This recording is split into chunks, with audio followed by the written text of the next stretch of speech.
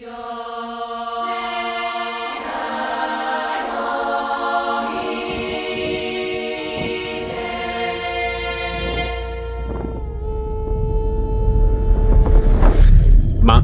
landscape, street.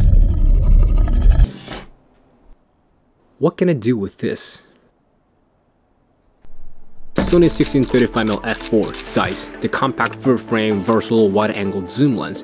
It covers from 16 to 35mm with f4, which gives me the good bokeh. I think it's not that bad, and it's not super bright lens, but still be usable in low light situation.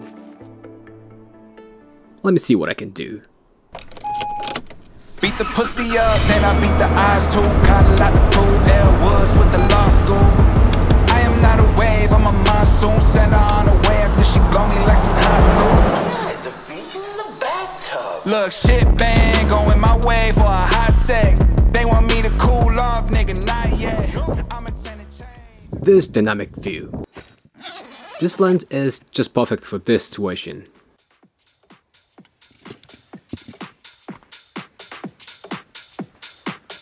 Power on. Let's start from 60mm, f8, make sure the focus is right, and hit the record. This dynamic wide angle is so gorgeous, but it's all flat now. Let me distort the time a little. All around with the town to town, we'll be in the place and we rock like this, like. Obviously, the sharpness is more than my expectation. Detail is so fine and size crispness is all over the image. Light and shadow are depicted so well. They're not too crispy, it got a good boundary. When you get close to the object like this, you can get sharp and soft look at the same time. Like this, moving to the sound, moving to the sound, moving to the sound. This situation, when I want to share all the vibe I'm feeling with people, this 16-35mm is just perfect. It's light and small. Definitely it works so good in this type of landscape hiking situation. So, what about the city? Since it's so sharp, I love the black and white photography with this. The mobility is so good, but it got this powerful image. And if you use around 24mm, you still can get a normal image. And I think the distortion is not a lot, very natural. Autofocus, yeah, fast and quick enough. It tracks my face really well, it doesn't miss. Well, it doesn't have any switches, which I thought it was a little inconvenient. But overall, great street performance. f4 in low light. Let's try that.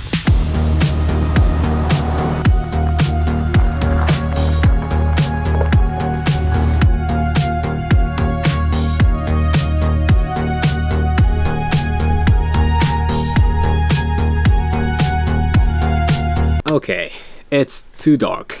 I mean, when there is almost no light like this, f4 is a little weak, so yeah, I gotta wait.